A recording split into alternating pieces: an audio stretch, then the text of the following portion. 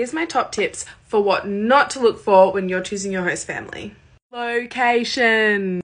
Keep an open perspective when you're looking for a host family. Just because you like a certain city or state does not mean you should only interview families in those areas. So many girls end up in families in areas that they'd never even heard of and have the best year of their lives, myself included. The number of kids. Don't be intimidated by the number of kids a family has. Sometimes you might end up actually only looking after one of their kids while the rest of them are at school.